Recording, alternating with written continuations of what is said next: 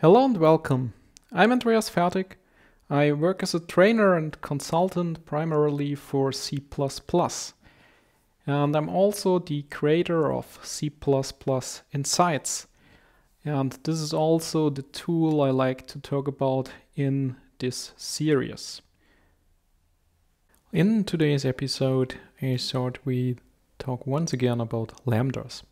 We already covered a couple of things regarding lambdas, and today I like to focus on the captures of lambda, so the different ways of lambdas they can capture your variables.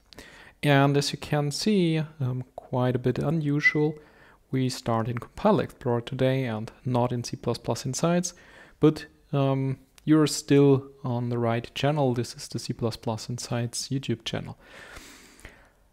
But have a look at the code as you can see it here. It's a class test. It contains a single int member called a, and then I have a constructor there. It takes a single argument, and then I have a constructor there which takes a single argument. It's also an integer, and uses that one to initialize the class member a. Now in the body of the constructor I have a lambda in line number 9 called lamp, and it captures by copy and returns a plus 2.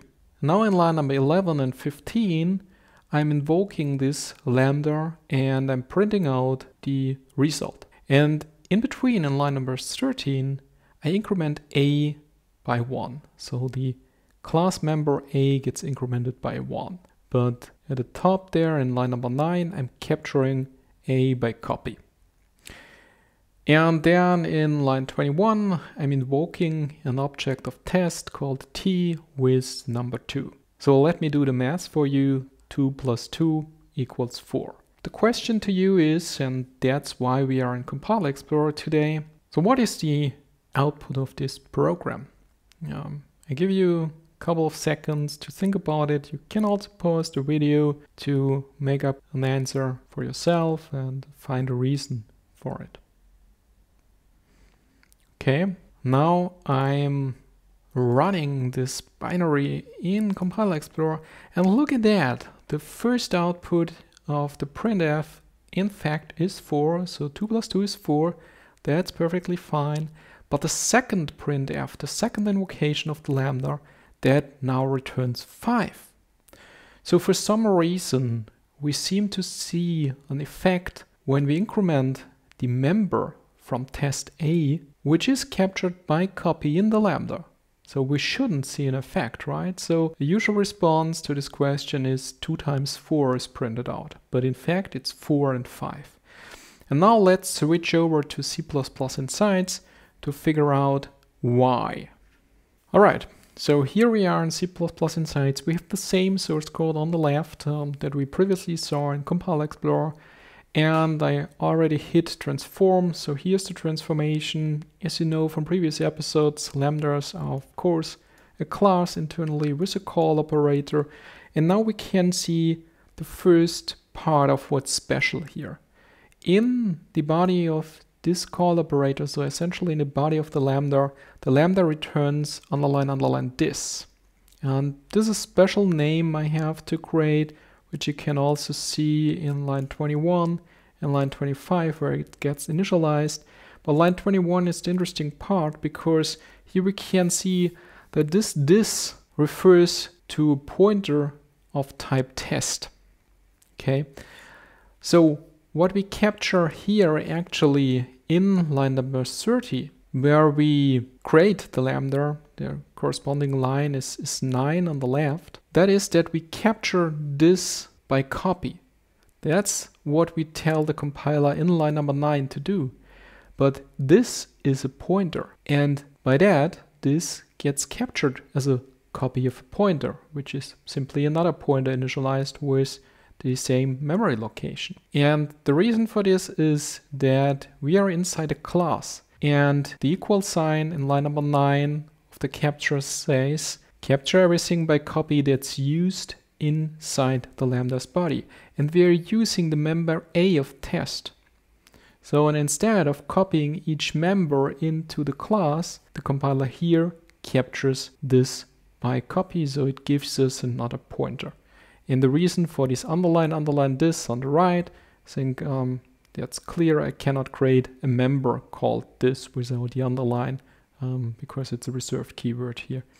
So this is the reason why we see this effect, why we see that A gets incremented inside a lambda despite that we capture by copy. So what can we do about it? We can say that we like to capture this. This is a C++ 17 feature. And if I use this, sorry for the double this here, then we can see that in line number 21, instead of now capturing a pointer, it captures the entire object. It's still called this because it's a reference to the this object. And this is how you can ensure that you have a deep copy of the class, of all of the members in this class inside your lambda. So you can read this as a dereference of this in line number 13. It gets perfectly visible. So we dereference this and make the lambda capture that object. So here it creates a copy of this object. This is better because if you do the same thing in the Compiler Explorer now, if I switch back and I say here that I like to capture this, then we can see that we immediately get the result we probably expect. So we get 4 and 4. There are use cases when you like the previous version where it's simply a pointer because it takes up less memory. Maybe you are happy with that because you know that in between a call to the lambda the members do not change, or it's even alright if they do. You like to see this effect. But in the cases you don't like this, then you can use the this version. That's it as far as it goes up to C++ 17. If we change our standard, let's say to C++ 20 at this point, then sadly Clang in my version here doesn't tell us anything. If we do that in Compiler Explorer, with Clang we see the same because it's Clang 12 currently. But if we switch to GCC, they tell us that the implicit capture of this while the equal sign in the brackets is deprecated in C++ 20.